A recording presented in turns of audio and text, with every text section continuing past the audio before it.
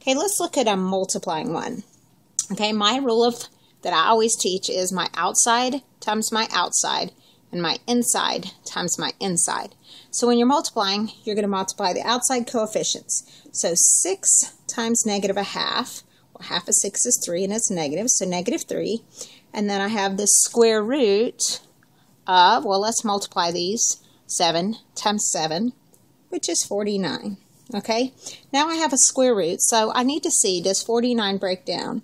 Well, 49 is 7 times 7, so yes, I have a pair, so I can bring that 7 out.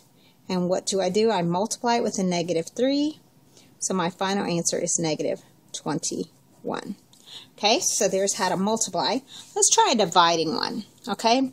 Well, we have 3 on top, root 3 on top, and a square root of 15 on the bottom. Those really don't divide, but I can reduce them. They're both in the radical, so just like up here, I can multiply inside the radical.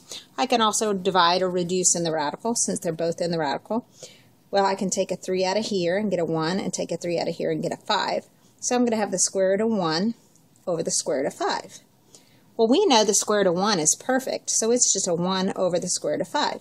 Now, you would think you would be done, but you're not, because you can't leave a radicand in the denominator. So we have to do what we call rationalize it, which just means multiply it times itself, so we won't have a radical on the bottom. It'll actually be a nice whole number. So root 5 times root 5 is root 25. And then on top I have 1 times root 5. Whoops, I didn't leave myself enough room. So 1 times the square root of 25. So let's simplify that now. Okay, so this simplifies to just the square root of 5 on top. And then square root of 25 is 5. And that's on the bottom. So notice we created a perfect square in the denominator.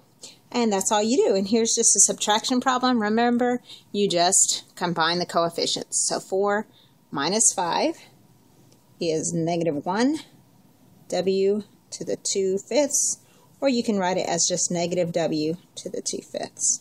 Okay, hope this video was helpful on helping you work through operations with exponents.